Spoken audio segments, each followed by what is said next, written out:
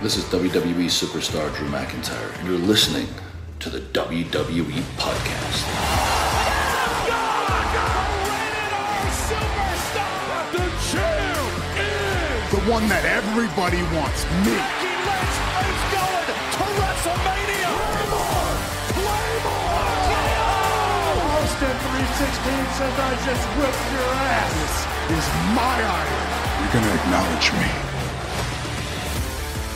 And welcome to the Week in Review. It is Sunday, July 28th, 2024. SummerSlam week is upon us. Believe it or not, it's here in one of the earliest dates I can remember in my lifetime. I mean, it's almost the end of July in terms of SummerSlam happening. I've never, I don't think, experienced one this early. It's just a little weird. It's seemingly always just set in for the third week of August, sometimes even the last week of August. But here we are in the heart of summer, really, as it starts to trail off, and once you get into August, I mean, you're already thinking, for those of you with kids or who do go to school, you're thinking back to school already. You're thinking already, football. You're thinking about, if you're a wrestling fan, all right, it's heading into fall. We're already thinking Survivor Series, are we not? Which then, of course, leads into the rest of the WrestleMania season as that ramps up. Those of you who are baseball fans are already thinking about October. Again, NFL fans, the fun is right around the corner as things start in about, 5-6 weeks. And we'll be back on that train, back into fantasy leagues of those of you who are in that kind of fun. You are very close to starting that back up. So it's a big transition, really, from July to August, because you're still in summer. It's still hot. It's still, humid outside, but you'll notice slowly things start to cool off. And, for those of you in the really northern part of the United States, the end of August, you already start to see the leaves turn. I mean, so another month and that starts. It's absolutely wild. So here we are, SummerSlam week, and we have a lot in store for you as preview and predictions come your way later this week, as maybe even, and here's what I've been kind of toying around with. This week is actually busy for me on a different level, personal level. I've got some things going on at the end of the week. I'll actually be out of town on the SummerSlam day itself, so I'm going to try to watch it live, but I won't be in town, so it's going to be difficult, but I may start back up live shows. I know that was a thing I used to do. Those of you who have followed the show for a while, I may start that back up. And if I do, I will let you know. I used a platform at the time called Blog Talk Radio. And admittedly, the recording of Blog Talk Radio is never really good.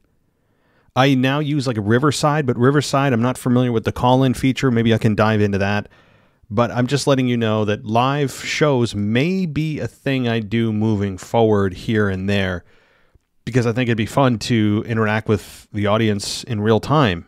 And that's always dangerous too, though, because then you could have some yo-yo on there who just, some people call in and say whatever they want. It's uncensored, but, guess what? We could always edit that post-production. So there's that risk. But anyway, let me know what you guys think about that. Do you want a live show?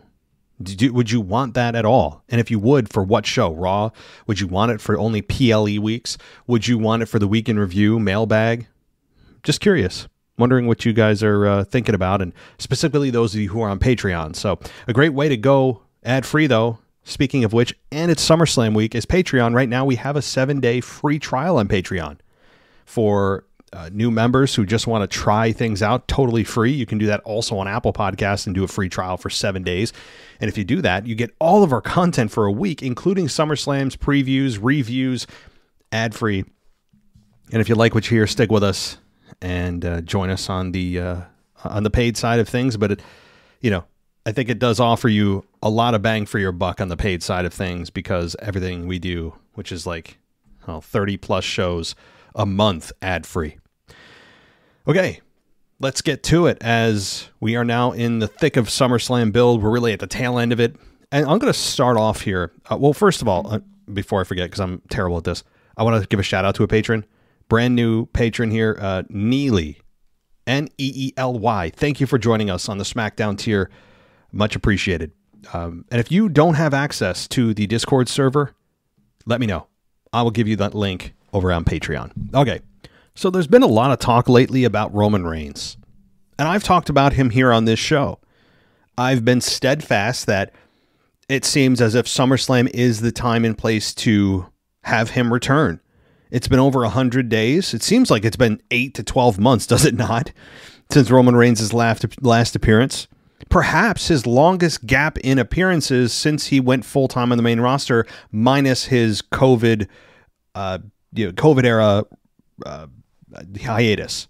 Now, there's been chatter among other podcasters and fans and those of you on X about when Roman should return and how he should return.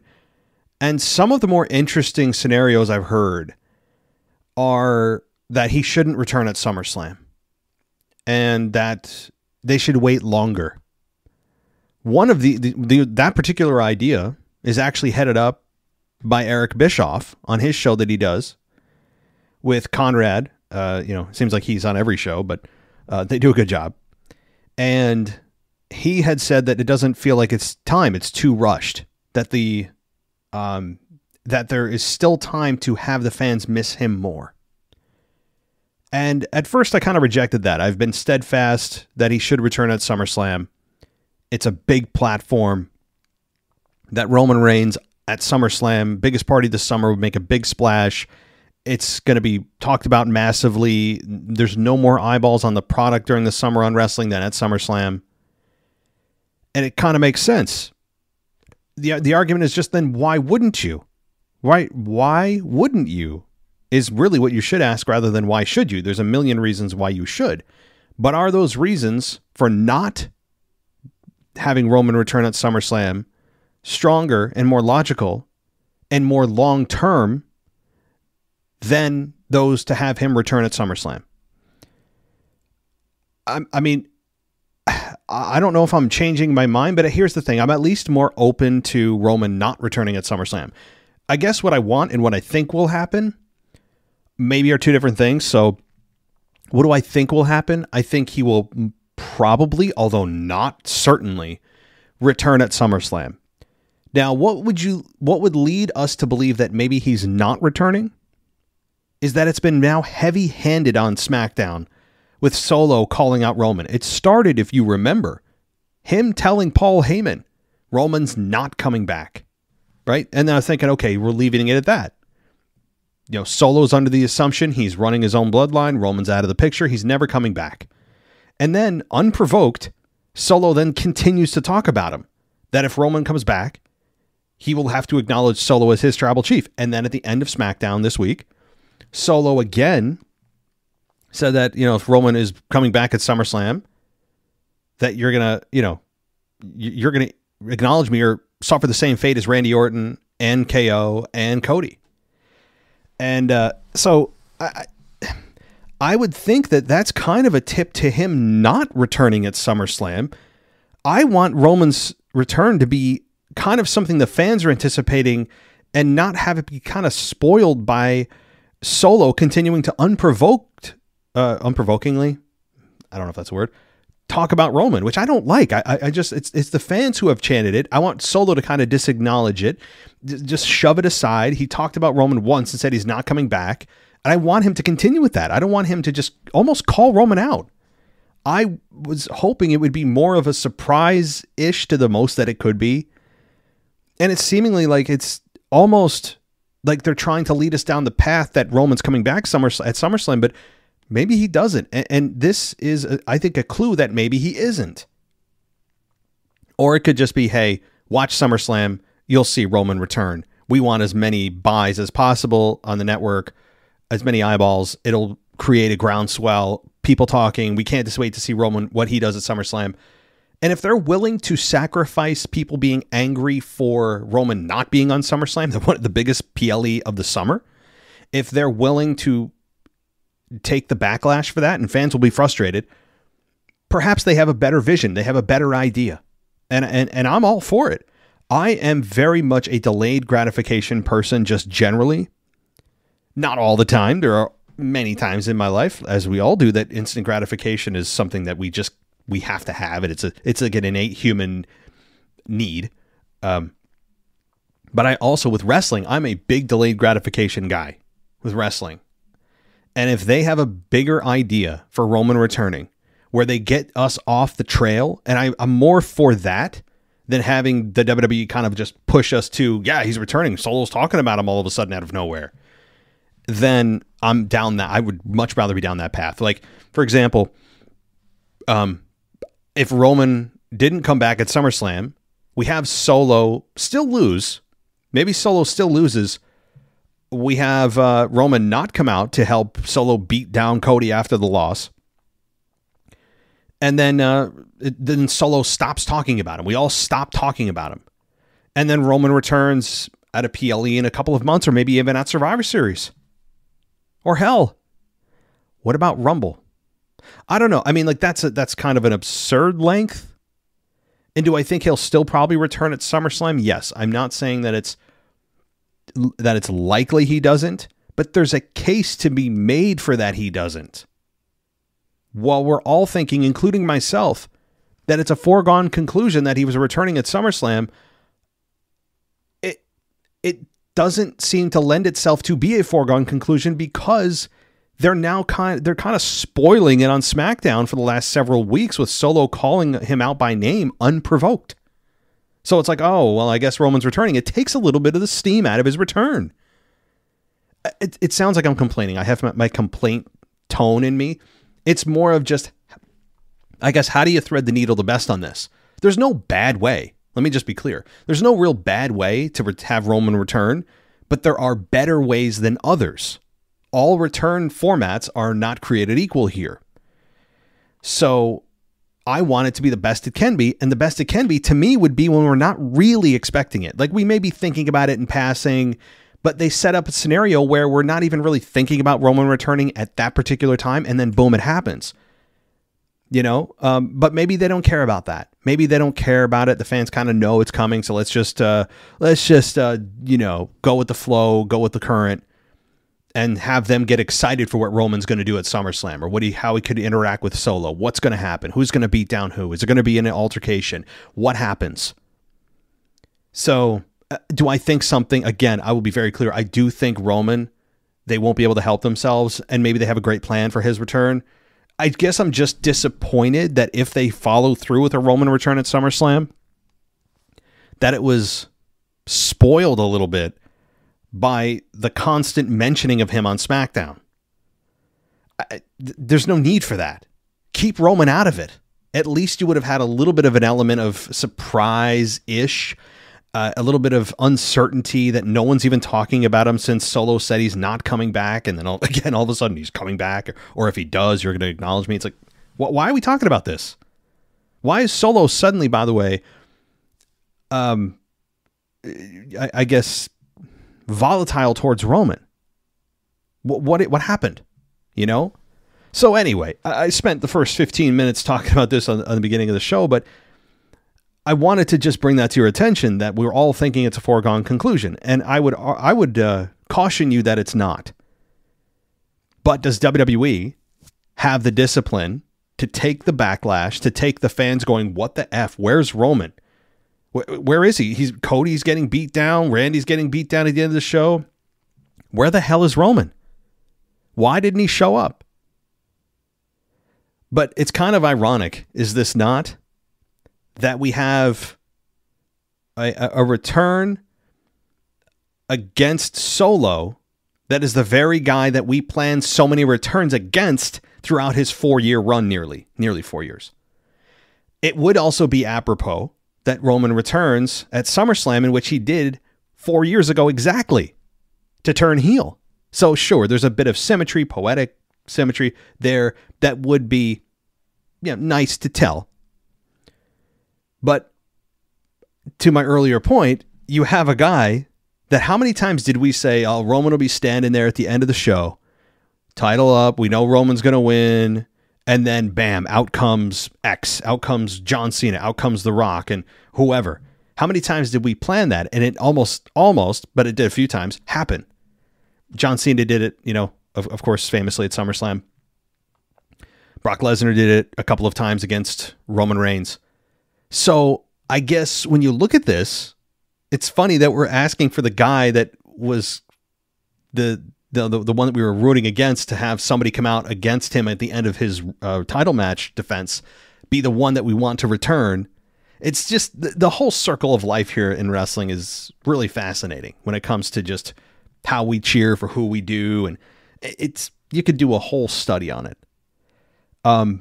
Anyway, I'll move on from this topic. I did kind of exhaust it a bit, but, again, my official preview and predictions are coming later this week. It will be before the SmackDown show happens on Friday. So you won't hear it on Friday. You won't hear the updated review. If something wacky happens on SmackDown, you won't hear it from me, at least incorporated into the preview and predictions. So, all right. Well, what else is going on here? I mean, we got a Cody Rhodes interview with him at a bar of some sort in a suit and nicely placing his championship behind him and, talking about Solo, and he thought he was done with the bloodline, and then Solo's back, and it was fine. I think it was needed. And also it's nice that Cody wasn't on the show. Not that, again, I'm not a big fan of his character, as you know, but just kind of we need a little bit of a break from him. I'm sure the fans in attendance were not happy, but also it's okay because we need a bit of a break from him. I think there is a case to be made for that too. So LA Knight and Logan Paul, this is a program I'm getting into. The fans are really into this. LA Knight has heated up again. Has he heated up in a level to where he was before he faced Roman Reigns for the title last year? No. But still, it's a fun program that I think, you could end up having a title change here. It's certainly the biggest threat to Logan Paul's U.S. title run since he became champion. And, these two, I think, are going to have a hell of a matchup. You have a guy that is a veteran in the ring, older for sure, by about, how much older is Logan Paul, or rather, LA Knight over Logan Paul? It's got to be like, 15, 18 years? It's a big age difference. Maybe 20 years? Maybe not. I think LA Knight's over 40, and Logan Paul is mid-20s, so maybe 15 years. But I think this match is going to be a lot of fun. Logan Paul can do anything, be anything. He has been vastly improved. This matchup, I think, is going to, as always, live up to expectations. It could be match of the night. Could be. I think that you have differing styles, of course, between these two. And is it time to anoint LA Knight? We'll see. This week, Logan Paul beat down LA Knight after his victory over Santos Escobar, which admittedly has also been kind of a fun side program. And Logan Paul gets the last laugh last night on SmackDown, or 2 nights ago on SmackDown. And I think that that's maybe a clue that you could have LA Knight winning at the PLE. If Logan Paul gets the last word or last laugh next week, I think you can nearly lock it in. Nearly. That LA Knight is probably going to win at the at SummerSlam. But again, what we have to remember about SummerSlam, guys, is that they meaning WWE, are really pushing for this to be a WrestleMania level event. They're trying. They're doing everything but calling this WrestleMania 2 during the year. Like WrestleMania 40 Part 2. That's what they're and I don't blame them. They should make this the biggest event of the year. It's not me critiquing or criticizing them. They're a for-profit organization. They're trying to make money. It's great. I guess the reason I'm mentioning this is that we have to realize that this, if it's going to be treated by the company as on equal footing or nearly, because nothing will actually equal the importance of WrestleMania, no matter what they do to SummerSlam. We have to realize that if they're treating it as such, that the outcomes of SummerSlam and big returns at SummerSlam are more likely than in any other PLE during the summertime, and even spring or summer especially. So this event with big returns on the horizon, I think could be something that is obviously more likely than at any other time in the last, since WrestleMania especially. The post WrestleMania stuff is, yeah, for the first 2-3 PLEs after WrestleMania, you're not going to get a whole lot of change. You know, that's definitely for me the downtime of the year. Sure, December can be kind of a lull during the holidays. But, I mean, when you look at the cyclical nature of things, the WrestleMania results, you're not going to switch them in the next couple months. I mean, of course, tag titles can change. You can have a mid-card title change. But the top titles almost never change. Almost never change from WrestleMania, at least to SummerSlam. That's usually your minimum term for the title, massive title changes to stay, right? The sticking power is usually from Mania to SummerSlam. And then after that, it's kind of anyone's game. So maybe I should change this. You know what I should do? And I've been thinking about this, guys. I've been thinking about changing the name of this show to not Week in Review, but rather like Big Picture or something. Because, I mean, I review Raw, right? But why am I reviewing Raw when I just reviewed it on my review show on Tuesday? You know, like... So, I mean, I barely mention Raw. And what I do is like, here's the results, don't forget. And all I do is really like a SmackDown review part 2. You know, so perhaps I just call this like WWE Big Picture or something. I don't know. Let me know what you guys think, because it's a week in review, but is it really? You know, have I been fooling you guys, or rather false advertising for the last several years? Oh boy. All right, here comes a pending lawsuit. I don't know. Let me know what you guys think about that, because it's not really a week in review. All right. Well, as my podcast falls apart, I want to continue on here with not just the U.S. title, but what do I want to talk about? I guess Bayley. Okay, let me talk about Bayley. Now on SmackDown, we all know what happened here. Tag match. Tiffany Stratton and Nia Jax versus Bayley and Michin, which, by the way, Michin has really been pushed into the spotlight over the last several, should I say months? Nearly months. And it's not a bad thing. I think that she has more than we realized she did. She kind of just was the female part of the OC, didn't do a whole lot, didn't get a whole lot of time, was just there as a female cast member of OC. And now she has been kind of thrust into tagging with the women's champion, the WWE women's champion in Bayley, and working with Nia, working with Tiffany. And I think it's been nice. It's been nice to, you know, show some new faces in that division.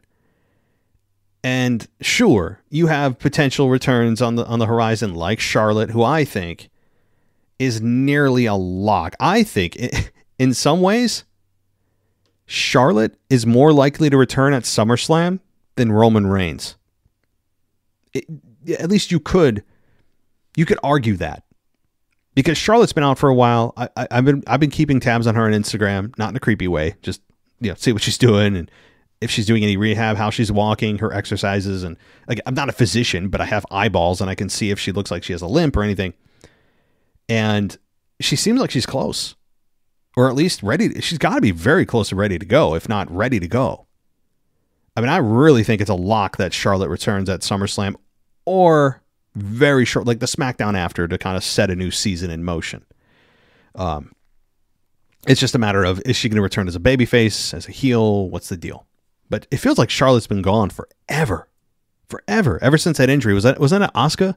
She had that flub of that move on the top rope or something. I remember. I'm thinking about it in my brain. It's a little muddled, but there was some injury that Asuka obviously accidentally incurred with Charlotte in that maneuver. And so I think she's very likely to return, but Michin has, I think, gotten a really nice push over the last several weeks. And are the fans getting behind her? Kind of. She's shown that she's respectable in the ring, because we were unsure. A lot of fans were, since she's been kind of a side character at best. And I think that what she needs is character development. How many times do we say that on this show? She's got not really a whole lot going on from, like, what is she? Who is she? We don't really know. She's just this kind of spitfire. She can go in the ring. She's got a bit of an attitude. it's not a ton there. And there's definitely work to be done if they have any long-term vision of her in the women's division being a player. Not the face of the division, but, a challenger for a championship every now and then, probably a women's tag team champion at some point, which really anyone in the division's qualified for, so that's not saying much. But I think that it's just nice because she knows she's getting this opportunity that has been really, I guess, not given to her over the last few years. So it's nice. It's nice. And it's just, I'm listening to the crowd and they're behind her mildly, but they are. And as for Bayley, boy, does she, she needs some help still, which is weird to say for a star at the caliber of Bayley, but no, through no fault of her own, she has been forgotten. Now this week, sure, she got more attention. She deserves a hell of a lot more. This storyline deserves a hell of a lot more than it's gotten. Now, Nia Jax, I think, is a very heavy favorite, no pun intended, to take the belt from Bayley at SummerSlam. I think there's a large chance. I don't really mean to be. I'm not trying to make puns, but I guess I'll continue. There's a large chance that she does retain. She's probably, or win, rather. I think Nia, there's a very large chance that she squashes her competition and wins. She's, all right, I'll stop. There's probably more, but I'll come up with more later. And there really is, and I do like Nia Jax much more than I ever thought I would. I appreciate and respect what she's done over the last year of her career, redefining herself, confidence, in ring. And I like the fact that she's not flip flop and fly, not that she could without killing herself or her opponent, but that differing style because of her weight, let's just call it the way it is actually refreshing. Because she's a heavy woman comparatively to the other women, and just really in general, not even comparatively to the other women, like she's just to the average woman, she's heavy. She's big. But that's an asset. Oh, there's a pun. See what I did there? That is an asset to her because it changes the way you view a match. Because so many matches feel the same. You have to slow down with Nia. There's no other way about it. You have to. And that's good. That's good. That's good for her. That's good for her opponent. That's good for just watching the product where things don't all feel and taste the same and just swap out faces. So, I think Nia's ready to be champion. Now, my scenario, as I spitball this, you have Nia win, maybe by hook or crook, and then Charlotte comes out, and maybe they could bring back Charlotte as a babyface temporarily to face Nia as her next opponent. And yes, Tiffany Stratton could cash in. I think they're going to wait on that. She may tease it. There may be a moment. I don't think that you're likely to have Tiffany cash in at SummerSlam. But if they're all about establishing new talent on a big platform, again, you can make an argument for anything here. But I don't think they'll do it. I think that's a platform for Charlotte to return to face Nia Jax at the next PLE. But again, Tiffany Stratton, too, doing a nice job. The Money in the Bank briefcase being destroyed was that last week? I think it was. It's interesting that there's no actual contract in there. It's just empty. So it's more of a symbolic cash in when you're doing it. It's not really like anything in there. Which kind of begs the question, couldn't I just come down and say, I'm cashing in now? Like, just tell the referee I'm cashing in. I mean, you could, but they'll never do that because we all know the visual of seeing someone hand in the briefcase it's got some momentum behind it, right? Like we all know what that means and what it is, and it's a fun picture to watch, and it's got history, so they're never going to do it. But it kind of is hilarious that there's nothing in it. But Tiffany's going to get a new briefcase. Fine, I guess that's the first time one's been destroyed, to my knowledge. But and then where does Bayley go? If presumably she loses the belt at SummerSlam, where does she go? What happens to Bayley? Does she find some kind of alternate story? Does she try to challenge again if she loses? Does she try to re-challenge, get her rematch after she loses the belt, and maybe a three-way with Charlotte and Nia? Yeah, just again spitballing here, but there's a big change I think coming. There's another one. Yeah, geez, how many How many puns was that? Like 4 or 5? Go me. There is a big change coming for SummerSlam. And I think that's a good thing for the women's division. For all you that are saying, oh, he's body shaming, but stop. I just complimented Nia Jax for like 10 minutes there. I made puns, but they're all like actual observations, right? Am I saying anything that's a lie? Is she not a large woman, right? So I just know how some people are. Not most of you are fine, but I get the occasional, as they say, yo-yo that thinks I'm being a chauvinist, which hey, don't care. If you think that's what I just said, and you don't like objective truth, and you're at the wrong show. So anyway, I'm looking forward to a Nia Jax reign. We've had one before. I've been corrected on that. I just felt like she never had one because it was so inconsequential. But having her as with the women's championship, it needs it. And I hate to say that for Bayley, who newly turned babyface at SummerSlam to face Io Sky, had one of the best matches on the card, did nothing with her. And it felt kind of like, what are we doing here? It's just a big star holding the belt, but there's nothing behind her. I think Nia Jax could add a flavor and a kind of a change to the women's division on SmackDown that's needed. Sure, you had Charlotte in the mix. That'll be fun too, but I don't think Nia's going to drop the belt if she wins it at SummerSlam for a while. So, all right. What else do we want to talk about? I don't mean to be, I'm definitely not purposefully, reusing Cody's phrase. But looking at the rest of the division here, let's look at the men's side of things. We had a tag team gauntlet match.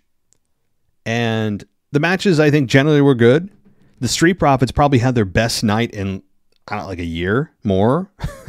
I mean, the Street Profits were getting the crowd behind them. Montez Ford obviously does what he does with his insane high-flying maneuvers and defying gravity. And then you had Angelo Dawkins, too. I think overperformed in that match. Crowd was behind them. They were fired up. Fired up, obviously, until they ran into the brick wall of the Judgment Day, the Bloodline. You knew they were going to win. They were the last entry. They obviously were the right team to win. But the Street Profits, I'll get the name right, I think got a little momentum going on SmackDown for the first time in a long time. B-Fab backstage got some actual dialogue. When was the last time you heard B-Fab talk? Again, I'm poking fun, but also I was kind of hoping these individuals would take off. The Street Profits have been kind of a hot again, cold again, cold again, cold again, cold again, lukewarm, cold again, and now lukewarm again. We'll see if how that goes, if anything comes of this. But we thought they were going to split up. They came close. They aligned with Bobby Lashley. They did nothing. They've been kind of a weird team. But they show every time they get in the ring that they can kick ass. And I've enjoyed the heck out of it. I've really, really enjoyed it. That tag team turmoil match, or gauntlet match rather, was a lot of fun to watch. A lot of wrestling, and that's a good thing on a wrestling show. Seeing Pretty Deadly in there. I forgot they were even on SmackDown, to be honest with you, which is not good. I'm sure a lot of us were like, oh, that's right, these two still are here. They didn't have a good showing.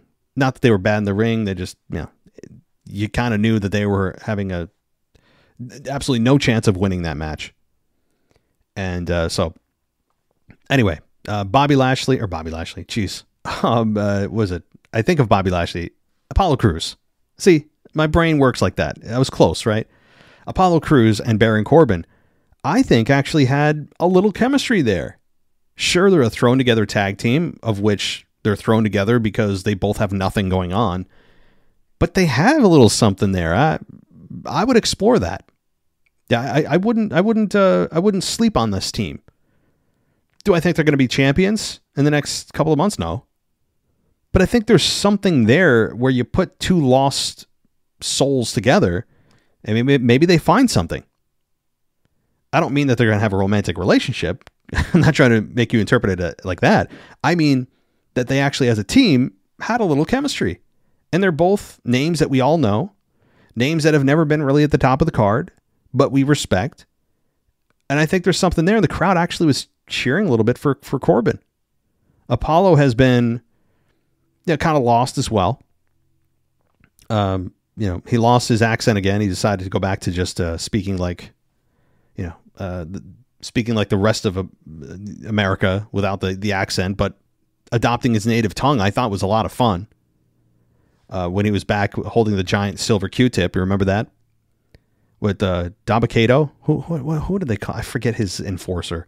But when he was challenging for the Intercontinental Championship at WrestleMania a few years ago, I think that was the peak of his run that I enjoyed the hell out of. And then ever since then, he has fallen off a cliff. And so anyway, my point about this week anyway, sticking to this week, there is something there perhaps with Corbin and Apollo Crews. And you want to keep them together as a tag team? I'm all for it. They certainly aren't going to be any better solo right now. They're really not going to do anything solo, so putting them together is a good call. They're both mildly babyface. They both can wrestle. Baron Corbin got a victory in this matchup to advance to the next team. Obviously, they then lost. But it's still something to look at. If you also want tag team depth, I think these two could be a part of that depth. All right, now what do I want to talk about next? A little bit of Raw, actually, although I'm not going to do what I did every other week and just go through the results.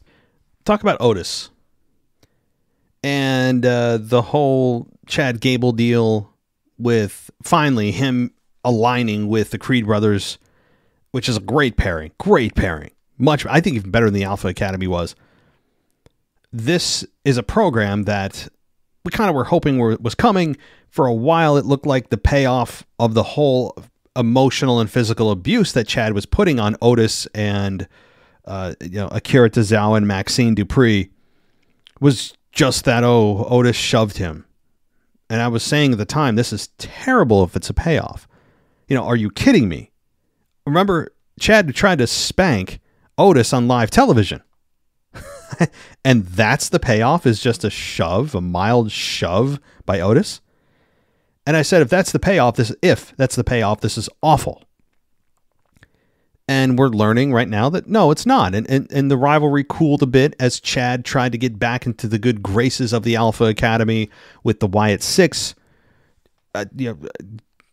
tracking down Chad on a weekly basis and targeting him. He was looking for some help, and the Alpha Academy denied his help many times. And now we have seemingly an official feud between the Alpha Academy 2.0 with Otis and Akira Tozawa and Maxine, who are going to be taking on the Julius Creed and or the Creed brothers and Chad. Now, there's a problem. You may have heard the problem when I described the people involved here, in that you can't have Maxine obviously face the Creed brothers, right? That means that Otis needs to recruit another guy. So whoever that person is will then help. You'll have a 6-man tag. Now it'll eventually lead to hopefully a one-on-one with Chad and Otis. I don't even think that they'll make that a PLE matchup. They might. Chad has been, every time he's out there, he puts on a wrestling clinic, and the matches we had with Gunther, we all know, were just outstanding. And so you could eventually have this kind of tag team match with Akira Tozawa and Wrestler X versus the Creed brothers, and some kind of mix and match that eventually leads to a 6-man tag. But the match we all want is, of course, Otis versus Chad Gable. So that they may end up pushed to a PLE. I think it's worthy of one, but I'm thinking WWE, maybe not under the Vince McMahon regime, now that Triple H is in charge, deems that worthy of a PLE matchup. Again, you could even make the case for SummerSlam. We'll see. More than likely, they have a 6-man tag team match where Otis finds another individual to team with Otis and himself against Julius Creed and Chad Gable. So I'm enjoying it because it's heated back up, and it tells me that that was not the payoff. Again, a shove. If that had been the payoff, it's laughable, but doesn't seem like that is the case. And Julius, or the Creed brothers, keep saying Julius, that's one of the brothers. The Creed brothers, I'll just refer to them as. Certainly, I think I now have an identity. We all know that they were awesome in the ring. We know what they're capable of. Now they're put with another wrestling purist in Chad Gable. And I think that this is going to take off in a really fun way, with eventually Otis coming out on top and facing Chad and finally getting his hands on him and, doing what we all wanted him to do for a long time to Chad Gable, who's doing a brilliant job as a heel too, by the way. Brilliant. And he continues to be. And he's come a long way from Shorty G, has he not? One statistic too that I want to talk about was CM Punk. And this is not eye-opening. Didn't take a lot of time or brain power to really come up with this. But I put this on X today, and I said, it's really mind-blowing that CM Punk has been back in WWE for nearly 9 months. Since last November, we're coming up close to a year. Close. With CM Punk, and he has not yet had a one-on-one match with anyone. Yes, he competed in the Rumble. Obviously, we know what happened. He got hurt. But it's really mind-blowing that we haven't even gotten a one-on-one match with CM Punk. And he spent the first 2 months just going around on Raw and SmackDown and running his mouth and cutting promos, which is, CM Punk that's where a lot of his money is made, is through his mouth, not through his in-ring. He's really good in ring, but his money is made with his mouth, as we all know. And his matches are limited, as they should be at his age. And I'm also not blaming him. Oh, he was hurt. Well, of course I know he's hurt. He can't have a match if he's hurt. But what I'm saying is, I'm not blaming Punk for the injury. I'm more saying it's just crazy that if you had said when CM Punk returned at Survivor Series last year in Chicago that we would have not had yet by SummerSlam a one-on-one match with CM Punk and anyone until SummerSlam, it would have been unthinkable. You would have said, how the hell could that happen? Barring injury. Well, we got an injury, right? So it's just funny. If you had said that to yourself before Survivor Series or at Survivor Series when he returned, just kind of crazy how things work. So, but now we have, again, this Monday night, Seth Rollins, who's going to be on Raw, giving his referee instructions to the competitors of Drew and obviously CM Punk. So whatever those are, I'm sure it'll be something along the lines of, you don't touch me, I don't touch you. If you do, you're going to regret it. The usual. What referee instructions can you give that would be different than any other referee that would not have to give them, and it would just be implied? You know what I mean? What are the instructions exactly? Yeah. Break the hold at a 5 count, or before a 5 count, or you'll be disqualified. You put your hands on me, you'll regret it. I mean, that may be the only difference, is this referee will use physical force to enforce the rules rather than, a typical referee would. But again, I don't know what referee instructions is he making up? What he's going to do? You know what I mean? It's kind of funny. What the hell is he? What do you mean referee instructions? The referee doesn't get to do instructions. The referee just enforces the rules that are already in place by default. That's the role of a referee, in theory. But it's pro wrestling, so I guess kind of make your own rules. And it's more of just a platform to have these three guys cut promos on each other. That's really what this is. And yes, heat up the Punk and Seth rivalry that's been simmering since Survivor Series of last year. So 9 months that's been simmering. And recently did, of course, heat up with Punk advertently or inadvertently, we'll see, screwing Seth out of a world title opportunity. That also, by the way, was washed away by Priest himself, who said it's a gentleman's agreement, but don't worry about it. So it's like, all right, well, there goes that. I wasn't a big fan of that, because then it's just kind of like, well, what do these consequences even mean, when he just went back on that? And anyway, so I think that this is really more of a platform on Raw for these three to just kind of talk to each other and further the storyline between Punk and Seth. But really, it's about Drew and Punk right now. So that's what this is really all about. And it'll be fun. All three can cut outstanding promos at any time.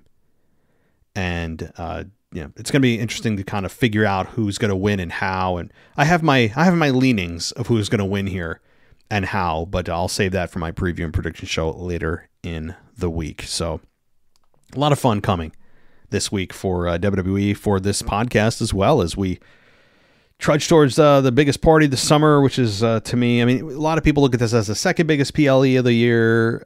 I kind of look at it as like the third.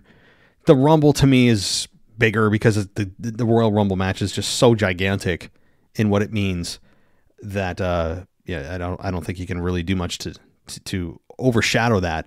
And it leads directly to WrestleMania, whereas SummerSlam, you do have storylines that lead to WrestleMania from SummerSlam. We've seen those long-term stories play out before. But it's just, to me, it's like the third biggest PLE of the year. Survivor Series has, to me, taken like a fourth spot. You have the, you have that War Games match that has become fun. Admittedly, I have enjoyed it. But it's become less about championships and more about just that single match that doesn't have anything on the line. And really, the match kind of makes no sense, as I've said in the past, with the rules of that match. The match doesn't even start until everyone's in the match. Okay, so just get everyone in the match, and then we'll ring the bell. It would make way more sense if the match, started when everyone started fighting. And that way you could eliminate people as they go. But anyway, I guess they didn't want to make it like the Elimination Chamber, but anyway, so it's really become very much heavy on a War Games match and less about championships at Survivor Series. So to me, Survivor Series out of the big four has taken a number 4 spot. So to me, if I was to rank them, it'd be WrestleMania, number 1, Royal Rumble, number 2, SummerSlam, number 3, and then Survivor Series, number 4. You're going to rank the big 4. Let me know. That's an interesting question to you guys. What do you think? How would you rank the big 4 PLEs of the year? What's your order? Would anyone really put WrestleMania not at 1, though? So I guess it's really, what is your 2, 3, and 4? Because number 1, if you don't put WrestleMania as number 1, you're just trying to be that guy. Yeah, you're just trying to be different to be different. There's no argument against WrestleMania not being at number 1. It just, so really it's what's your 2, 3, and 4? That's more of the question. So, but let me know, guys, what you think. Again, as we wrap up the show, live format occasionally. Would you like that? Would you want that? Or would I be doing a live show and embarrassingly have nobody call in? That's happened before. I used to do that. And they have no callers and you're just like, oh, it's like going out, to a bar and then no one's there. It's just you. It's kind of like that feeling. So I've had that happen. But I could just run the show as I do now and cut it as I do now. And then if people call in, you could just have a, quick conversation and then move on. So even if people don't show up, it's not too embarrassing. There's always that. But let me know. And also, if you guys want to go ad free again, perfect time to do it. Everything for free for 7 days, both on Apple and on Patreon. If you want to go ad free for a week, that is a great place to get yourself off the ad train, because I know that it pops up every 8 to 10 minutes and it's no fun. So get rid of them. Go on Patreon or Apple.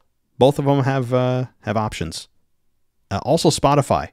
Spotify is also a great place that you can go and get yourself an ad-free experience because it connects directly to Patreon. So that's kind of a cool deal. So again, busy week, guys. Tomorrow will be the probably nostalgia reboot.